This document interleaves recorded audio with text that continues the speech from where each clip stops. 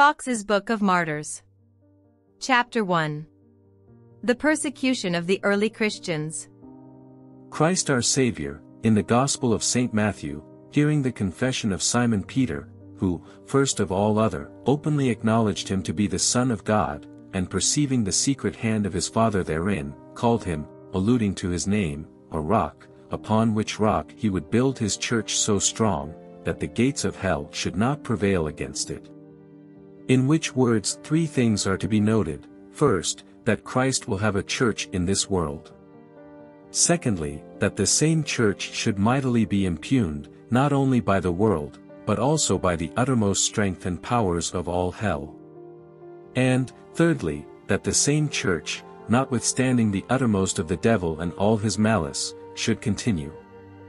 Which prophecy of Christ we see wonderfully to be verified, insomuch that the whole course of the Church to this day may seem nothing else but a verifying of the said prophecy. First, that Christ hath set up a Church, needeth no declaration.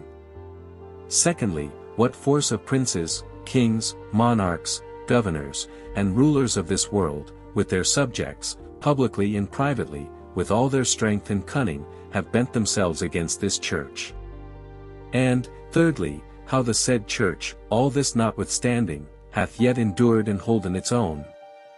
What storms and tempests it hath overpassed, wondrous it is to behold, for the more evident declaration whereof, I have addressed this present history, to the end, first, that the wonderful works of God in his Church might appear to his glory, also that, the continuance and proceedings of the Church, from time to time, being set forth, more knowledge and experience may redound thereby, to the profit of the reader and edification of Christian faith.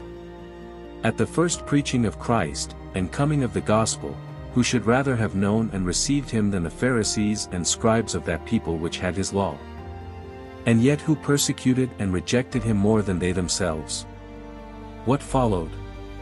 They, in refusing Christ to be their king, and choosing rather to be subject unto Caesar, were by the said Caesar at length destroyed.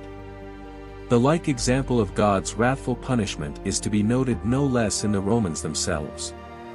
For when Tiberius Caesar, having learnt by letters from Pontius Pilate of the doings of Christ, of his miracles, resurrection, and ascension into heaven, and how he was received as God of many, himself moved with belief of the same, did confer thereon with the whole Senate of Rome, and proposed to have Christ adored as God, they, not agreeing thereunto, refused him, because that, contrary to the law of the Romans, he was consecrated, said they, for God before the Senate of Rome had so decreed, and approved him. Thus the vain Senate, being contented with the emperor to reign over them, and not contented with the meek King of glory, the Son of God, to be their king, were scourged and entrapped for their unjust refusing, by the same way which they themselves did prefer. For as they preferred the emperor, and rejected Christ, so the just permission of God did stir up their own emperors against them in such sort, that the senators themselves were almost all destroyed, and the whole city most horribly afflicted for the space almost of 300 years. For first, the same Tiberius, who, for a great part of his reign, was a moderate and a tolerable prince, afterward was to them a sharp and heavy tyrant, who neither favored his own mother, nor spared his nephews nor the princes of the city, such as were his own counselors, of whom, being of the number of 20, he left not past 2 or 3 alive. Suetonius reporteth him to be so stern of nature, and tyrannical, that in one day he recordeth 20 persons to be drawn to the place of execution. In whose reign through the just punishment of God, Pilate, under whom Christ was crucified, was apprehended and sent to Rome, deposed, then banished to the town of Vienne in Dauphiny, and at length did slay himself. Agrippa the elder, also, by him was cast into prison, albeit afterward he was restored. After the death of Tiberius, succeeded Caligula, Claudius Nero and Domitius Nero, which three were likewise scourges to the Senate and people of Rome. The first commanded himself to be worshipped as God, and temples to be erected in his name, and used to sit in the temple among the gods, requiring his images to be set up in all temples, and also in the temple of Jerusalem, which caused great disturbance among the Jews, and then began the abomination of desolation spoken of in the Gospel to be set up in the holy place. His cruelty of disposition, or else displeasure towards the Romans, was such that he wished that all the people of Rome had but one neck, that he, at his pleasure, might destroy such a multitude. By this said Caligula, Herod Antipas, the murderer of John Baptist and condemner of Christ, was condemned to perpetual banishment, where he died miserably. Caiaphas also, who wickedly sat upon Christ, was the same time removed from the high priest's room, and Jonathan set in his place. The raging fierceness of this Caligula had not thus ceased, had not he been cut off by the hands of a tribune and other gentlemen, who slew him in the 4th year of his reign.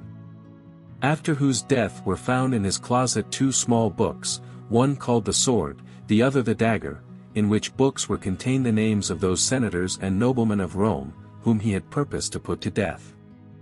Besides this sword and dagger, there was found also a coffer, wherein divers kinds of poisons were kept in glasses and vessels, for the purpose of destroying a wonderful number of people, which poisons, afterward being thrown into the sea, destroyed a great number of fish. But that which this Caligula had only conceived, the same did the other 2, which came after, bring to pass, namely, Claudius Nero, who reigned 13 years with no little cruelty, but especially the 3rd of these Neros, called Domitius Nero, succeeding after Claudius, reigned 14 years with such fury and tyranny that he slew the most part of the senators and destroyed the whole order of knighthood in Rome. So prodigious a monster of nature was he, more like a beast, yea rather a devil than a man, that he seemed to be born to the destruction of men. Such was his wretched cruelty, that he caused to be put to death his mother, his brother-in-law, his sister, his wife and his instructors, Seneca and Lucan. Moreover, he commanded Rome to be set on fire in 12 places, and so continued it 6 days and 7 nights in burning, while that he, to see the example how Troy burned, sang the verses of Homer. And to avoid the infamy thereof, he laid the fault upon the Christian men, and caused them to be persecuted.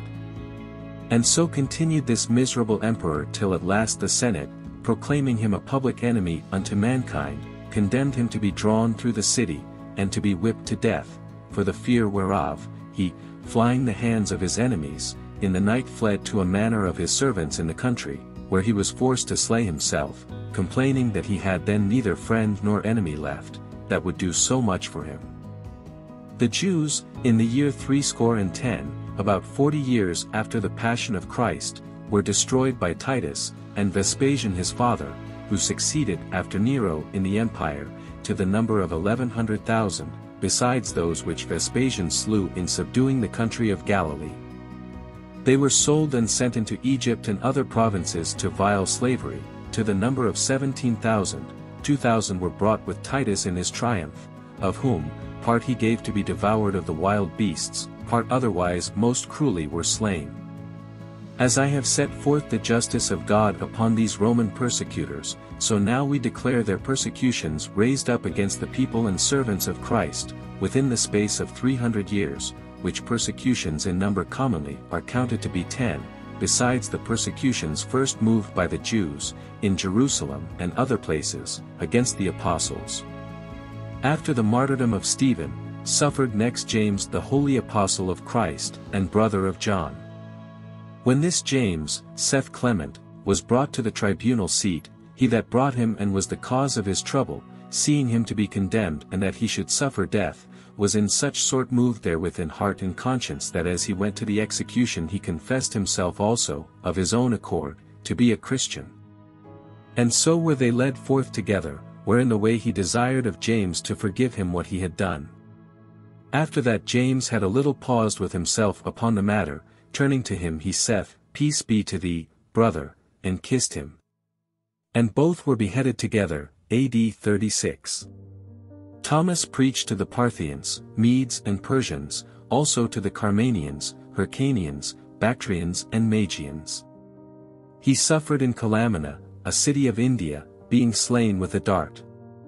Simon, who was brother to Jude, and to James the younger, who all were the sons of Mary Cleophas and of Alphaeus, was bishop of Jerusalem after James, and was crucified in a city of Egypt in the time of Trajan the emperor.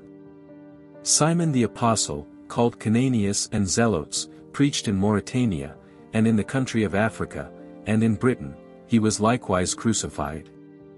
Mark, the evangelist and first bishop of Alexandria, preached the gospel in Egypt, and there, drawn with ropes unto the fire, was burnt and afterwards buried in a place called there Buchalus, under the reign of Trajan the emperor. Bartholomew is said also to have preached to the Indians, and to have translated the Gospel of St. Matthew into their tongue.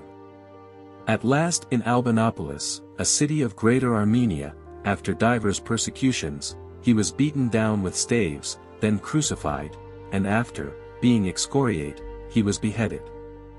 Of Andrew the Apostle and brother to Peter, thus writeth Jerome.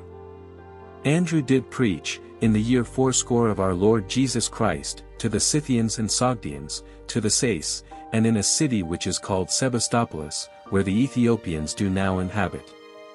He was buried in Pater, a city of Achaia, being crucified by Aegeas, the governor of the Edessenes. Bernard, and Saint Cyprian, do make mention of the confession and martyrdom of this blessed apostle, whereof partly out of these, partly out of other credible writers, we have collected after this manner, when Andrew, through his diligent preaching, had brought many to the faith of Christ, Aegeas the governor, knowing this, resorted to Patras, to the intent he might constrain as many as did believe Christ to be God, by the whole consent of the Senate, to do sacrifice unto the idols, and so give divine honors unto them. Andrew, thinking good at the beginning to resist the wicked counsel and the doings of Aegeas, went unto him, saying to this effect unto him, that it behoved him who was judge of men, first to know his judge which dwelleth in heaven, and then to worship him being known, and so, in worshipping the true God, to revoke his mind from false gods and blind idols. These words spake Andrew to the proconsul. But Aegeas, greatly therewith discontented, demanded of him, whether he was the same Andrew that did overthrow the temple of the gods, and persuade men to be of that superstitious sect which the Romans of late had commanded to be abolished and rejected. Andrew did plainly affirm that the princes of the Romans did not understand the truth, and that the Son of God, coming from heaven into the world for man's sake, hath taught and declared how those idols, whom they so honored as gods, were not only not gods, but also most cruel devils, enemies to mankind, teaching the people nothing else but that wherewith God is offended, and, being offended, turneth away and regardeth them not, and so by the wicked service of the devil, they do fall headlong into all wickedness, and, after their departing, nothing remaineth unto them, but their evil deeds. But the proconsul charged and commanded Andrew not to teach and preach such things any more, or, if he did, he should be fastened to the cross with all speed. Andrew, abiding in his former mind very constant, answered thus concerning the punishment which he threatened, he would not have preached the honor and glory of the cross, if he had feared the death of the cross. Whereupon sentence of condemnation was pronounced, that Andrew, teaching and enterprising a new sect, and taking away the religion of their gods, ought to be crucified. Andrew, going toward the place, and seeing afar off the cross prepared, did change neither countenance nor color, neither did his blood shrink, neither did he fail in his speech, his body fainted not, neither was his mind molested, nor did his understanding fail him, as it is the manner of men to do, but out of the abundance of his heart his mouth did speak, and fervent charity did appear in his words as kindled sparks. He said, O cross, most welcome and long looked for. With a willing mind, joyfully and desirously, I come to thee, being the scholar of him which did hang on thee, because I have always been thy lover, and have coveted to embrace thee. Matthew, otherwise named Levi, first of a publican made an apostle, wrote his gospel to the Jews in the Hebrew tongue. After he had converted to the faith Ethiopia and all Egypt, Hyrcanus, their king, sent one to run him through with a spear. Philip, the holy apostle, after he had much labored among the barbarous nations in preaching the word of salvation to them, at length suffered, in Hierapolis, a city of Phrygia, being there crucified and stoned to death, where also he was buried, and his daughters also with him. Of James, the brother of the Lord, thus we read. James took in hand to govern the church with the apostles, being counted of all men, from the time of our Lord, to be a just and perfect man. He drank no wine nor any strong drink, neither did he eat any animal food, the razor never came upon his head. To him only was it lawful to enter into the holy place, for he was not clothed with woolen, but with linen only, and he used to enter into the temple alone, and there, falling upon his knees, ask remission for the people, so that his knees, by oft kneeling, for worshipping God, and craving forgiveness for the people, lost the sense of feeling, being benumbed and hardened like the knees of a camel. He was, for the excellency of his just life, called the just, and the safeguard of the people. When many therefore of their chief men did believe, there was a tumult made of the Jews, scribes and Pharisees, saying, There is danger, lest all the people should look for this Jesus, as the Christ. Therefore they gathered themselves together, and said to James, We beseech thee restrain the people, for they believe in Jesus, as though he were Christ. We pray thee persuade all them which come unto the feast of the Passover to think rightly of Jesus, for we all give heed to thee, and all the people do testify of thee that thou art just, and that thou dost not accept the person of any man. Therefore persuade the people that they be not deceived about Jesus, for all the people and we ourselves are ready to obey thee. Therefore stand upon the pinnacle of the temple, that thou mayest be seen above, and that thy words may be heard of all the people, for all the tribes with many Gentiles are come together for the Passover. And thus the forenamed scribes and Pharisees did set James upon the battlements of the temple, and they cried unto him, and said, Thou just man, whom we all ought to obey, this people is going astray after Jesus which is crucified. And he answered with a loud voice, Why do you ask me of Jesus the Son of Man? He sitteth on the right hand of the Most High, and shall come in the clouds of heaven. Whereupon many were persuaded and glorified God, upon this witness of James, and said, Hosanna to the Son of David. Then the scribes and the Pharisees said among themselves, We have done evil, that we have caused such a testimony of Jesus. Let us go up, and throw him down, that others, being moved with fear, may deny that faith. And they cried out, saying, Oh, this just man also is seduced. Therefore they went up to throw down the just man. Yet he was not killed by the fall, but, turning, fell upon his knees, saying, O Lord God, Father, I beseech thee to forgive them, for they know not what they do. And they said among themselves, Let us stone the just man, James, and they took him to smite him with stones. But while they were smiting him with stones, a priest said to them, Leave off, what do ye? The just man prayeth for you. And one of those who were present, a fuller, took an instrument, wherewith they did use to beat and purge cloth, and smote the just man on his head, and so he finished his testimony. And they buried him in the same place. He was a true witness for Christ to the Jews and the Gentiles. Now let us comprehend the persecutions raised by the Romans against the Christians in the primitive age of the Church, during the space of 300 years. Wherein marvelous it is to see and read the numbers incredible of Christian innocents that were tormented and slain.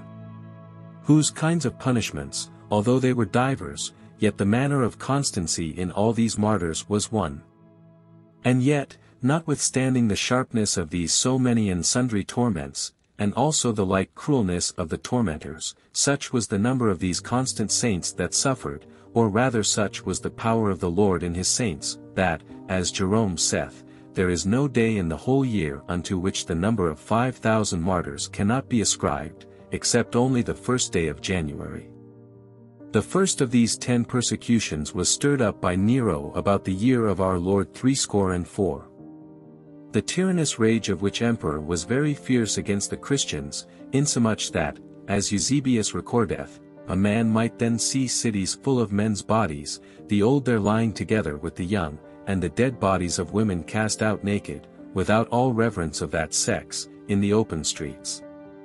Many there were of the Christians in those days, seeing the filthy abominations and intolerable cruelty of Nero, thought that he was Antichrist. In this persecution, among many other saints, the blessed Apostle Peter was condemned to death, and crucified, as some do write, at Rome, albeit some others, and not without cause, do doubt thereof. Hegesippus saith that Nero sought matter against Peter to put him to death, which, when the people perceived, they entreated Peter with much ado that he would fly the city. Peter, through their importunity at length persuaded, prepared himself to avoid.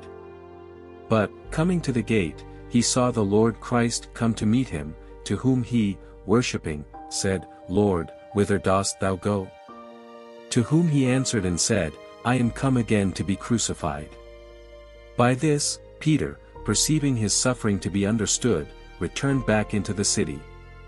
Jerome saith that he was crucified, his head being down and his feet upward, himself so requiring, because he was, he said, unworthy to be crucified after the same form and manner as the Lord was. Paul, the apostle, who before was called Saul, after his great travail and unspeakable labors in promoting the gospel of Christ, suffered also in this first persecution under Nero.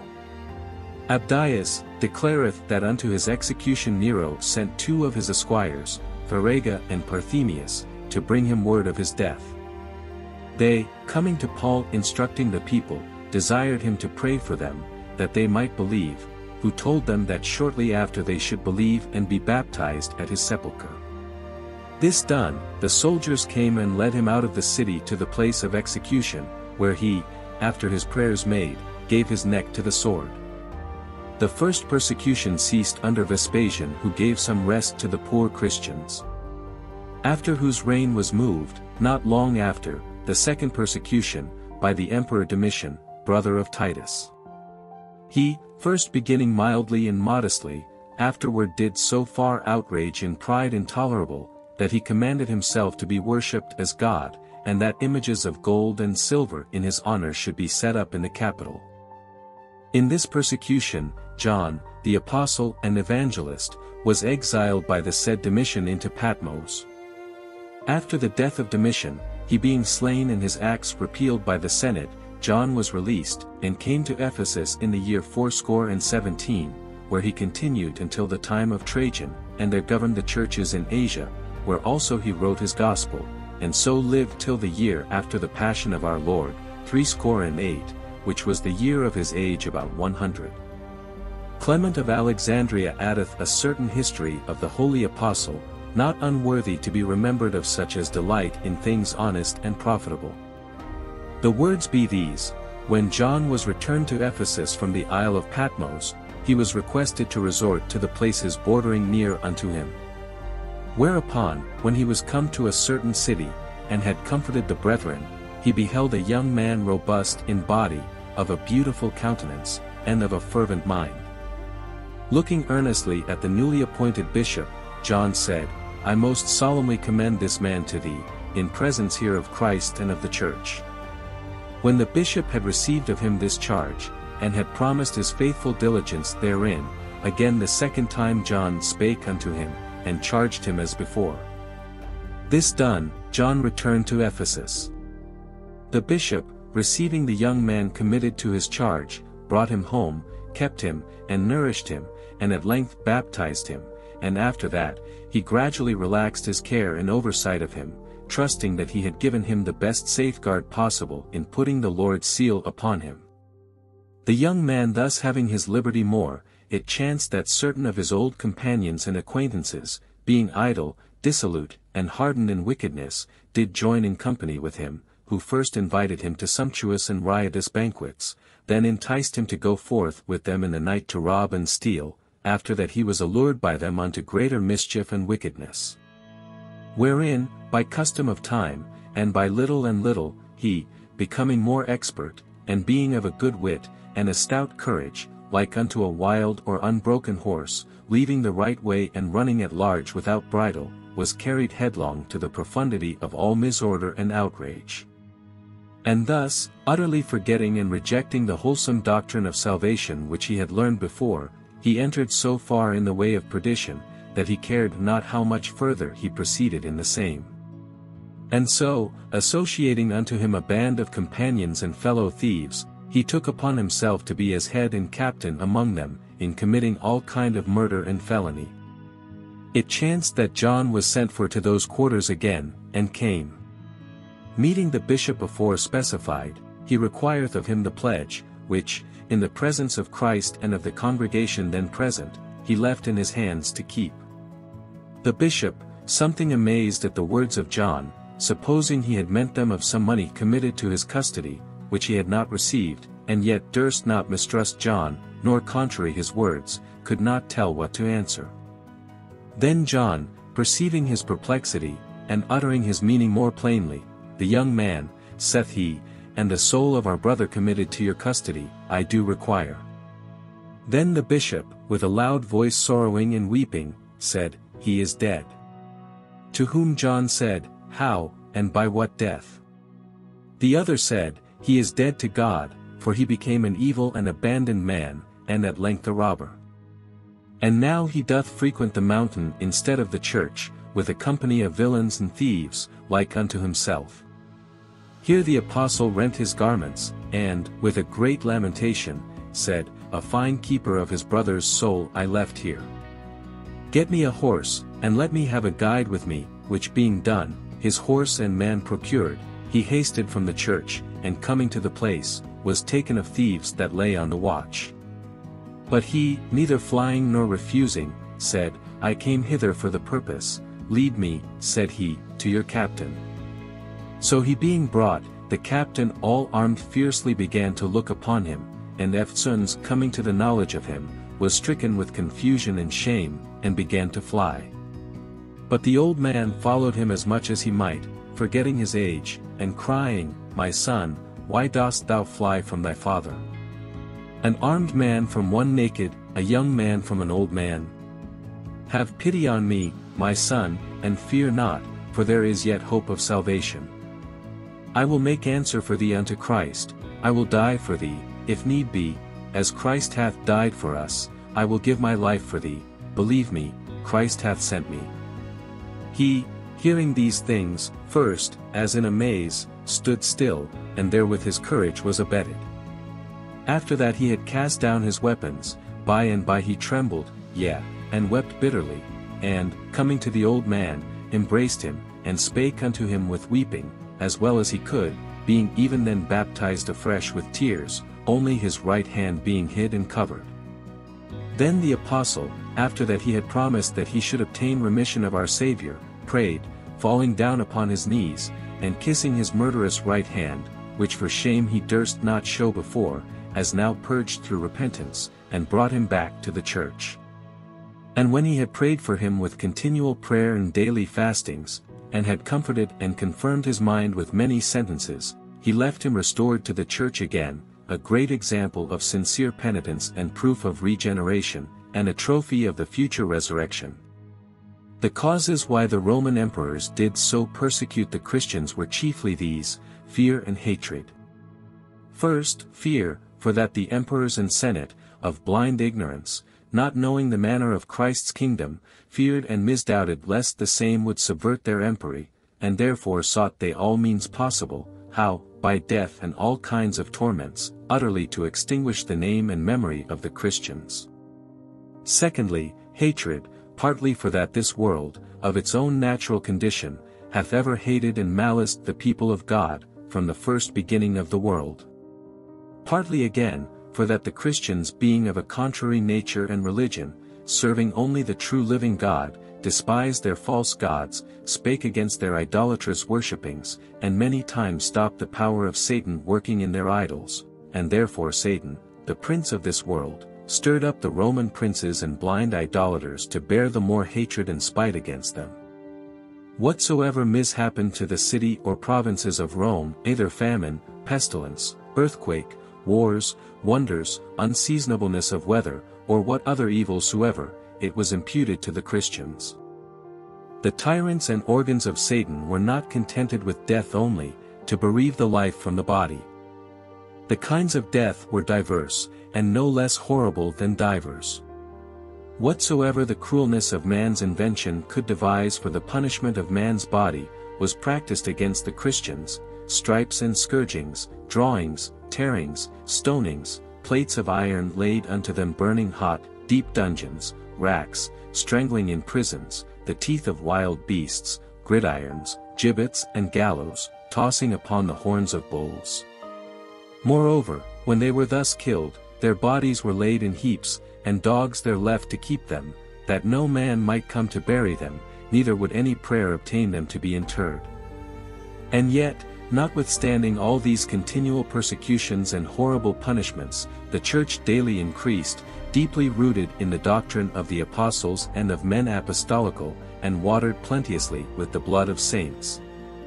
In the third persecution Pliny II, a man learned and famous, seeing the lamentable slaughter of Christians, and moved therewith to pity, wrote to Trajan, certifying him that there were many thousands of them daily put to death, of which none did anything contrary to the Roman laws worthy persecution.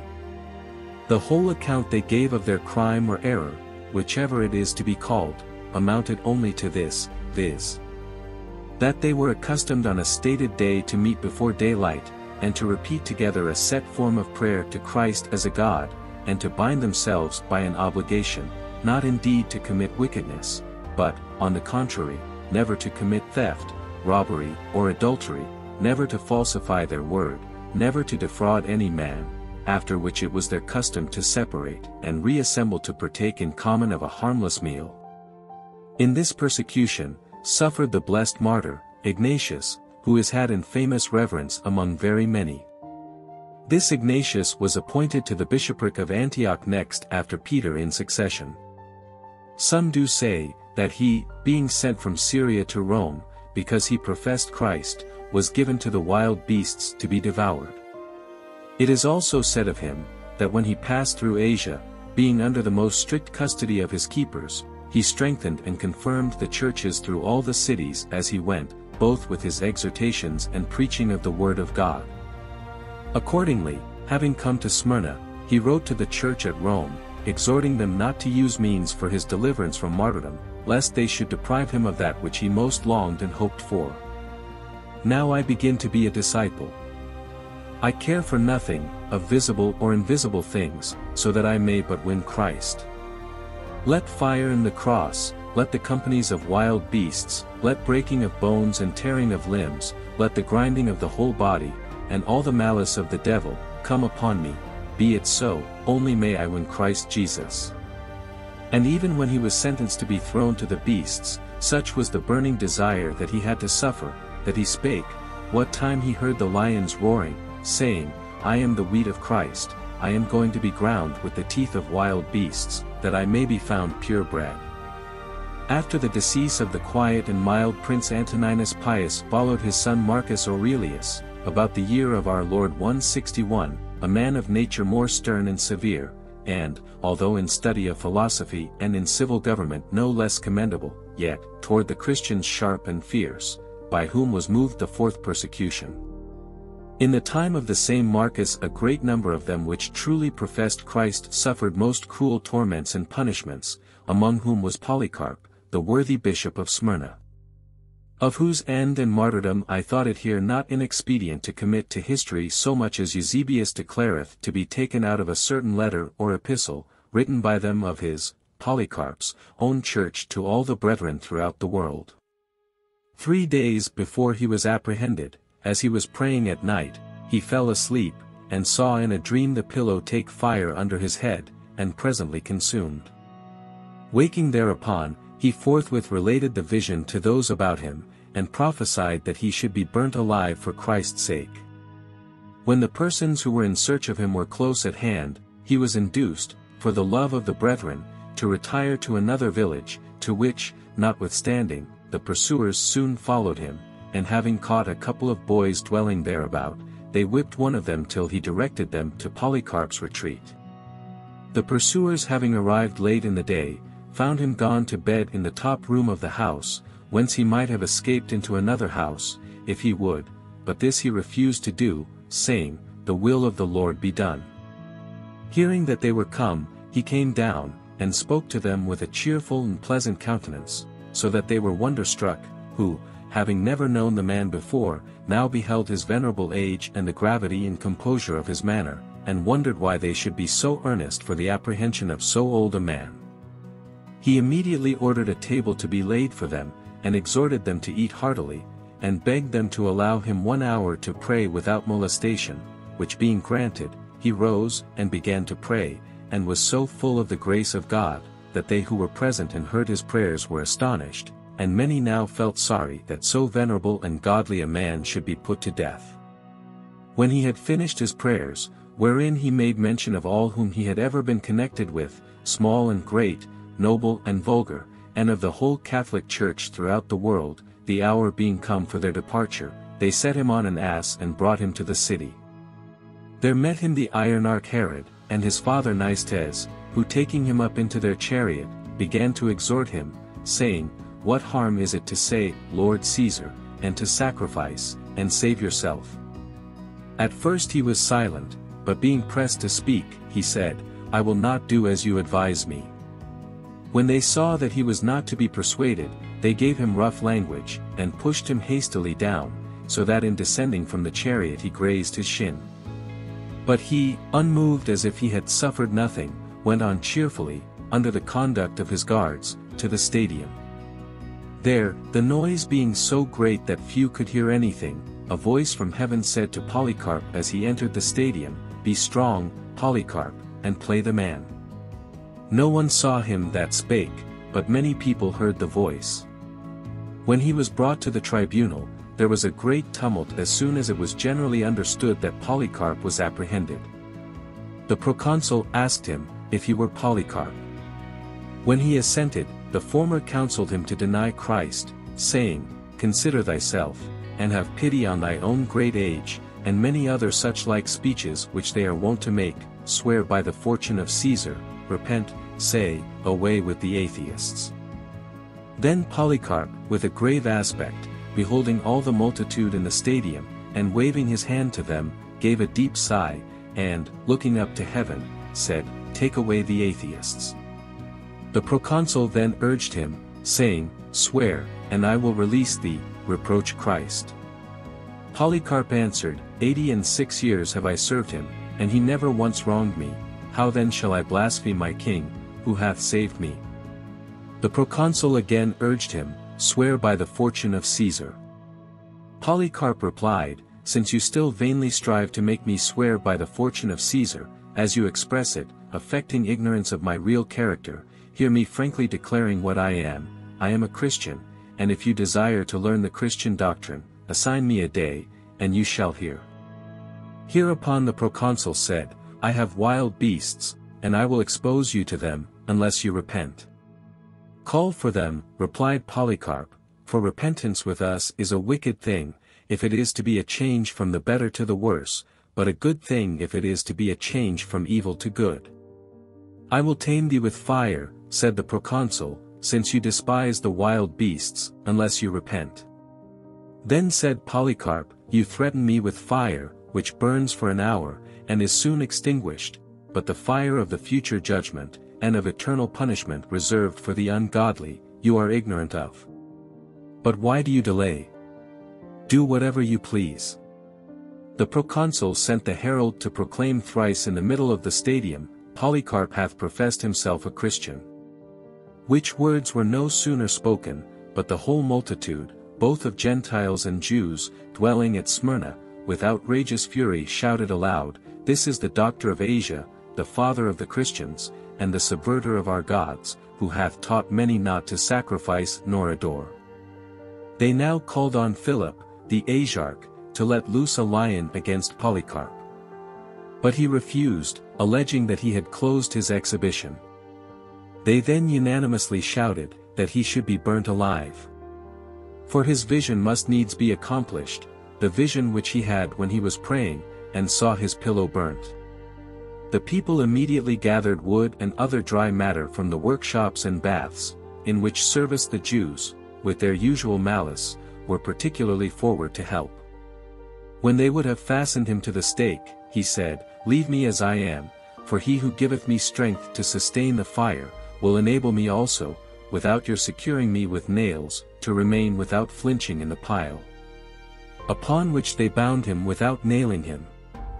So he said thus, O Father, I bless thee that thou hast counted me worthy to receive my portion among the number of martyrs. As soon as he had uttered the word Amen, the officers lighted the fire. The flame, forming the appearance of an arch, as the sail of a vessel filled with wind, surrounded, as with a wall, the body of the martyr, which was in the midst, not as burning flesh, but as gold and silver refining in the furnace. We received also in our nostrils such a fragrance as proceeds from frankincense or some other precious perfume. At length the wicked people, observing that his body could not be consumed with the fire, ordered the confecter to approach, and to plunge his sword into his body. Upon this such a quantity of blood gushed out, that the fire was extinguished. But the envious, malignant, and spiteful enemy of the just studied to prevent us from obtaining his poor body. For some persons suggested to Nicetes, to go to the proconsul, and entreat him not to deliver the body to the Christians, lest, said they, leaving the crucified one, they should begin to worship him. And they said these things upon the suggestions and arguments of the Jews, who also watched us when we were going to take the body from the pile. The centurion, perceiving the malevolence of the Jews, placed the body in the midst of the fire and burned it. Then we gathered up his bones, more precious than gold and jewels, and deposited them in a proper place. In the same persecution suffered the glorious and most constant martyrs of Lyons and Vienne, 2 cities in France, giving a glorious testimony, and to all Christian men a spectacle or example of singular fortitude in Christ our Saviour. Their history is set forth by their own churches, where they did suffer. The whole fury of the multitude, the governor, and the soldiers, was spent on Sanctus of Vienne, the deacon, and on Martyrs, a late convert indeed, but a magnanimous wrestler in spiritual things, and on Attalus of Pergamos, a man who had ever been a pillar and support of our church, and lastly on Blandina, through whom Christ showed that those things that appear unsightly and contemptible among men are most honorable in the presence of God, on account of love to his name exhibited in real energy, and not in boasting in pompous pretenses.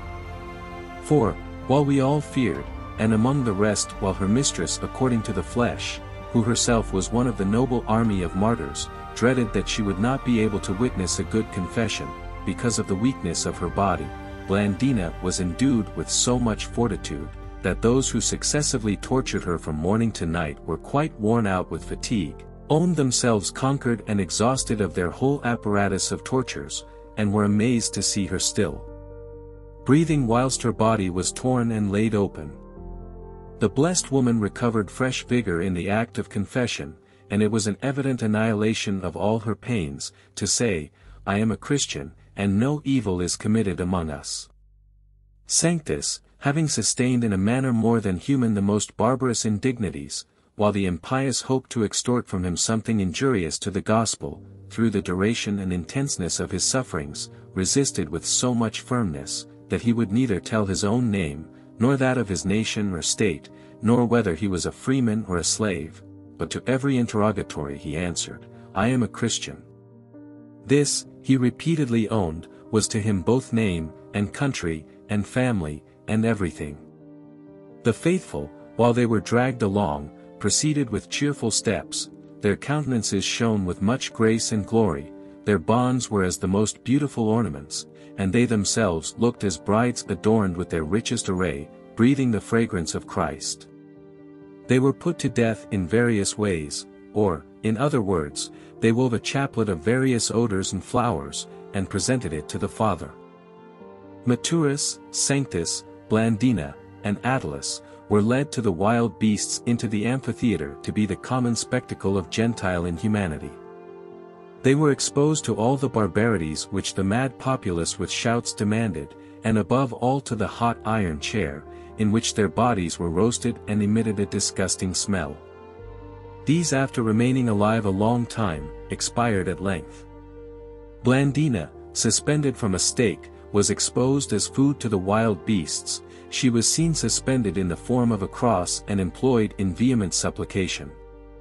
The sight inspired her fellow combatants with much alacrity, while they beheld with their bodily eyes, in the person of their sister, the figure of him who was crucified for them. None of the beasts at that time touched her, she was taken down from the stake and thrown again into prison. Weak and contemptible as she might be deemed, yet when clothed with Christ, the mighty and invincible champion, she became victorious over the enemy in a variety of encounters, and was crowned with immortality. Attalus also was vehemently demanded by the multitude, for he was a person of great reputation among us. He advanced in all the cheerfulness and serenity of a good conscience, an experienced Christian, and ever ready and active in bearing testimony to the truth. He was led round the amphitheatre, and a tablet carried before him, inscribed, "This is Attalus the Christian." The rage of the people would have had him dispatched immediately, but the governor, understanding that he was a Roman, ordered him back to prison, and concerning him and others, who could plead the same privilege of Roman citizenship, he wrote to the emperor and waited for his instructions. Caesar sent orders that the confessors of Christ should be put to death. Roman citizens had the privilege of dying by decollation, the rest were exposed to wild beasts. Now it was that our Redeemer was magnified in those who had apostatized. They were interrogated separate from the rest, as persons soon to be dismissed, and made a confession to the surprise of the Gentiles, and were added to the list of martyrs. The blessed Blandina, last of all, as a generous mother having exhorted her children, and sent them before her victorious to the king, reviewing the whole series of their sufferings, hastened to undergo the same herself, rejoicing and triumphing in her exit, as if invited to a marriage supper, not as one going to be exposed to wild beasts. After she had endured stripes, the tearing of the beasts, and the iron chair, she was enclosed in a net, and thrown to a bull, and having been tossed some time by the animal, and proving quite superior to her pains, through the influence of hope, and the realizing view of the objects of her faith and her fellowship with Christ, she at length breathed out her soul. Now let us enter the story of that most constant and courageous martyr of Christ, St. Lawrence, whose words and works deserve to be as fresh and green in Christian hearts, as is the flourishing laurel tree. This thirsty heart, longing after the water of life, desirous to pass unto it through the strait door of bitter death, when on a time he saw his vigilant shepherd Sixtus, Bishop of Rome, led as a harmless lamb, of harmful tyrants, to his death, cried out with open mouth and heart invincible, saying, "O dear Father! Whither goest thou, without the company of thy dear Son? What crime is there in me that offendeth thy fatherhood? Hast thou proved me unnatural? Now try, sweet Father, whether thou hast chosen a faithful minister or not. Deniest thou unto him the fellowship of thy blood?" These words with tears St. Lawrence uttered, not because his master should suffer, but because he might not be suffered to taste of death's cup which he thirsted after. Then Sixtus to his son shaped this answer, "I forsake thee not, O my son, I give thee to wit, that a sharper conflict remaineth for thee. A feeble and weak old man am I, and therefore run the race of a lighter and easier death, but lusty and young art thou, and more lustily, yea more gloriously, shalt thou triumph over this tyrant. Thy time approacheth, cease to weep and lament, 3 days after thou shalt follow me. Why cravest thou to be partaker with me in my passion? I bequeath unto thee the whole inheritance. Let us draw near to the fire of martyred Lawrence, that our cold hearts may be warmed thereby." The merciless tyrant, understanding him to be not only a minister of the sacraments, but a distributor also of the church riches, promised to himself a double prey, by the apprehension of one soul. First, with the rake of avarice to scrape to himself the treasure of poor Christians, then with the fiery fork of tyranny, so to toss and turmoil them, that they should wax weary of their profession. With furious face and cruel countenance, the greedy wolf demanded where this Lawrence had bestowed the substance of the church, who, craving 3 days' respite, promised to declare where the treasure might be had. In the meantime, he caused a good number of poor Christians to be congregated. So, when the day of his answer was come, the persecutor strictly charged him to stand to his promise. Then valiant Lawrence, stretching out his arms over the poor, said, "These are the precious treasure of the church, these are the treasure indeed, in whom the faith of Christ reigneth, in whom Jesus Christ hath his mansion place. What more precious jewels can Christ have, than those in whom he hath promised to dwell? For so it is written, I was hungry and ye gave me to eat, I was thirsty, and ye gave me to drink, I was harborless and ye lodged me. And again, look, what ye have done to the least of these, the same have ye done to me. What greater riches can Christ our Master possess, than the poor people, in whom he loveth to be seen?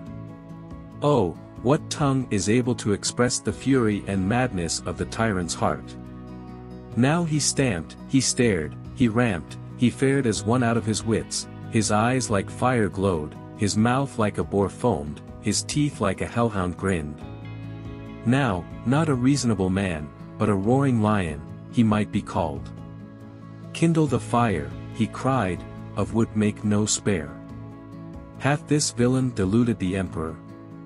Away with him, whip him with scourges, jerk him with rods, buffet him with fists, brain him with clubs. Jesteth the traitor with the emperor? Pinch him with fiery tongs, gird him with burning plates, bring out the strongest chains, and the fire forks, and the grated bed of iron, on the fire with it, bind the rebel hand and foot, and when the bed is fire hot, on with him, roast him, broil him, toss him, turn him, on pain of our high displeasure do every man his office, O ye tormentors. The word was no sooner spoken, but all was done. After many cruel handlings, this meek lamb was laid, I will not say on his fiery bed of iron, but on his soft bed of down.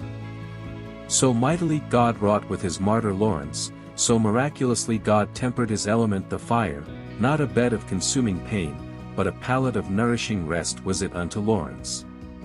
Alban was the first martyr that ever in England suffered death for the name of Christ. At what time Diocletian and Maximian the emperors had directed out their letters with all severity for the persecuting of the Christians, Alban, being then an infidel, received into his house a certain clerk, flying from the persecutors' hands, whom when Alban beheld continually, both day and night, to persevere in watching and prayer, suddenly by the great mercy of God he began to imitate the example of his faith and virtuous life, whereupon, by little and little, he being instructed by his wholesome exhortation, and leaving the blindness of his idolatry, became at length a perfect Christian. And when the aforenamed clerk had lodged with him a certain time, it was informed the wicked prince, that this good man and confessor of Christ, not yet condemned to death, was harboured in Alban's house, or very near unto him. Whereupon immediately he gave in charge to the soldiers to make more diligent inquisition of the matter. As soon as they came to the house of Alban he, putting on the apparel wherewith his guest and master was apparelled, offered himself in the stead of the other to the soldiers, who, binding him, brought him forthwith to the judge. It fortuned that at that instant when blessed Alban was brought unto the judge, they found the same judge at the altars offering sacrifice unto devils, who, as soon as he saw Alban, was straightways in a great rage, for that he would presume of his own voluntary will to offer himself to peril, and give himself a prisoner to the soldiers, for safeguard of his guest whom he harboured. Wherefore he commanded him to be brought before the images of the devils whom he worshipped, saying, For that thou hadst rather hide and convey away a rebel, than deliver him to the officers, that, as a contemner of our gods, he might suffer punishment of his blasphemy, what punishment he should have had, thou for him shalt suffer the same, if I perceive thee any whit to revolt from our manner of worshipping. But blessed Alban, who of his own accord had betrayed to the persecutors that he was a Christian, feared not at all the menaces of the prince, but being armed with the spiritual armor, openly pronounced that he would not obey his commandment. Then said the judge, Of what stock or kindred art thou come? Alban answered, What is that to you, of what stock I come? If you desire to hear the verity of my religion, I do you to wit, that I am a Christian, and apply myself altogether to that calling. Then said the judge, I would know thy name, and see thou tell me the same without delay. Then said he, My parents named me Alban, and I worship the true and living God, who created all the world. Then said the judge, fraught with fury, if thou wilt enjoy the felicity of prolonged life, do sacrifice, and that out of hand, to the mighty gods. Alban replieth, these sacrifices which ye offer unto devils, can neither help them that offer the same, neither yet can they accomplish the desires and prayers of their suppliants. The judge, when he heard these words, was passing angry, and commanded the tormentors to whip this holy confessor of God, endeavoring to overcome with stripes the constancy of his heart against which he had prevailed nothing with words. And he was cruelly beaten, yet suffered he the same patiently, nay rather joyfully, for the Lord's sake. Then when the judge saw that he would not with torments be overcome, nor be seduced from the Christian religion, he commanded him to be beheaded. Now from England to return unto other countries where persecution did more vehemently rage. Pitiless Galerius with his grand prefect Asclepiades invaded the city of Antioch, intending by force of arms to drive all Christians to renounce utterly their pure religion. The Christians were at that time congregated together, to whom one Romanus hastily ran, declaring that the wolves were at hand which would devour the Christian flock. But fear not, said he, neither let this imminent peril disturb you, my brethren. Brought was it to pass, by the great grace of God working in Romanus, that old men and matrons, fathers and mothers, young men and maidens, were all of one will and mind, most ready to shed their blood in defense of their Christian profession. Word was brought unto the prefect, that the band of armed soldiers was not able to wrest the staff of faith out of the hand of the armed congregation, and all by reason that Romanus so mightily did encourage them, that they stuck not to offer their naked throats, wishing gloriously to die for the name of their Christ. Seek out that rebel, quoth the prefect, and bring him to me, that he may answer for the whole section. Apprehended he was, and, bound as a sheep appointed to the slaughterhouse, was presented to the emperor, who, with wrathful countenance beholding him, said, What? Art thou the author of this sedition? Art thou the cause why so many shall lose their lives? By the gods I swear thou shalt smart for it, and first in thy flesh shalt thou suffer the pains whereunto thou hast encouraged the hearts of thy fellows. Romanus answered, Thy sentence, O prefect, I joyfully embrace. I refuse not to be sacrificed for my brethren, and that by as cruel means as thou mayest invent, and whereas thy soldiers were repelled from the Christian congregation, that so happened, because it lay not in idolaters and worshippers of devils, to enter into the holy house of God, and to pollute the place of true prayer.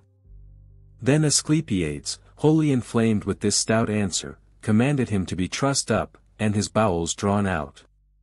The executioners themselves more pitiful at heart than the prefect, said, Not so, sir, this man is of noble parentage, unlawful it is to put a nobleman to so unnoble a death. Scourge him then with whips, quoth the prefect, with naps of lead at the ends. Instead of tears, sighs, and groans, Romanus sang psalms all the time of his whipping, requiring them not to favor him for nobility's sake. Not the blood of my progenitors, said he, but Christian profession mocketh me noble. The wholesome words of the martyr were as oil to the fire of the prefect's fury. The more the martyr spake, the madder was he, insomuch that he commanded the martyr's sides to be lanced with knives, until the bones appeared white again. The second time Romanus preached the living God, the Lord Jesus Christ his well-beloved Son, and eternal life through faith in his blood. Asclepiades commanded the tormentors to strike Romanus on the mouth, that his teeth being stricken out, his pronunciation at leastwise might be impaired. The commandment was obeyed, his face buffeted, his eyelids torn with their nails, his cheeks scotched with knives, the skin of his beard was plucked by little and little from the flesh, finally, his seemly face was wholly defaced. The meek martyr said, I thank thee, O prefect, that thou hast opened unto me many mouths, whereby I may preach my Lord and Saviour Christ. Look, how many wounds I have, so many mouths I have lauding and praising God. The prefect, astonished with this singular constancy, commanded them to cease from the tortures. He threateneth cruel fire, he revileth the noble martyr, he blasphemeth God, saying, Thy crucified Christ is but a yesterday's God, the gods of the Gentiles are of most antiquity. Here again Romanus, taking good occasion, made a long oration of the eternity of Christ, of his human nature, of the death and satisfaction of Christ for all mankind. Which done, he said, Give me a child, O prefect, but 7 years of age, which age is free from malice and other vices wherewith riper age is commonly infected, and thou shalt hear what he will say. His request was granted. A little boy was called out of the multitude, and set before him. Tell me, my babe, quoth the martyr, whether thou think it reason that we should worship one Christ, and in Christ one Father, or else that we worship many gods. Unto whom the babe answered, That certainly, whatsoever it be, which men affirm to be God, must needs be one, and that which pertains to that one, is unique, and inasmuch as Christ is unique, of necessity Christ must be the true God, for that there be many gods, we children cannot believe. The prefect hurried clean amazed, said, Thou young villain and traitor, where, and of whom learnedst thou this lesson? Of my mother, quoth the child, with whose milk I sucked in this lesson, that I must believe in Christ. The mother was called, and she gladly appeared. The prefect commanded the child to be hoisted up and scourged. The pitiful beholders of this pitiless act, could not temper themselves from tears, the joyful and glad mother alone stood by with dry cheeks. Yea, she rebuked her sweet babe for craving a draught of cold water, she charged him to thirst after the cup that the infants of Bethlehem once drank of, forgetting their mother's milk and paps, she willed him to remember little Isaac, who, beholding the sword wherewith, and the altar whereon, he should be sacrificed, willingly proffered his tender neck to the dint of his father's sword. Whilst this counsel was in giving, the butcherly tormentor plucked the skin from the crown of his head, hair and all. The mother cried, Suffer, my child. Anon thou shalt pass to him that will adorn thy naked head with a crown of eternal glory. The mother counselleth, the child is counselled, the mother encourageth, the babe is encouraged, and receiveth the stripes with smiling countenance. The prefect perceiving the child invincible, and himself vanquished, committeth the blessed babe to the stinking prison, commanding the torments of Romanus to be renewed and increased, as chief author of this evil. Thus was Romanus brought forth again to new stripes, the punishments to be renewed and received again upon his old sores. No longer could the tyrant forbear, but needs he must draw nearer to the sentence of death. Is it painful to thee, saith he, to tarry so long alive? A flaming fire, doubt thou not, shall be prepared for thee by and by, wherein thou and that boy, thy fellow in rebellion, shall be consumed into ashes. Romanus and the babe were led to execution. When they were come to the place, the tormentors required the child of the mother, for she had taken it up in her arms, and she, only kissing it, delivered the babe. Farewell, she said, my sweet child, and when thou hast entered the kingdom of Christ, there in thy blessed estate remember thy mother. And as the hangman applied his sword to the babe's neck, she sang on this manner. All laud and praise with heart and voice. O Lord, we yield to thee. To whom the death of this thy saint we know most dear to be. The innocent's head being cut off, the mother wrapped it up in her garment, and laid it on her breast. On the other side a mighty fire was made, whereinto Romanus was cast, whereupon a great storm arose and quenched the fire. The prefect at length being confounded with the fortitude and courage of the martyr, straitly commanded him to be brought back into the prison, and there to be strangled.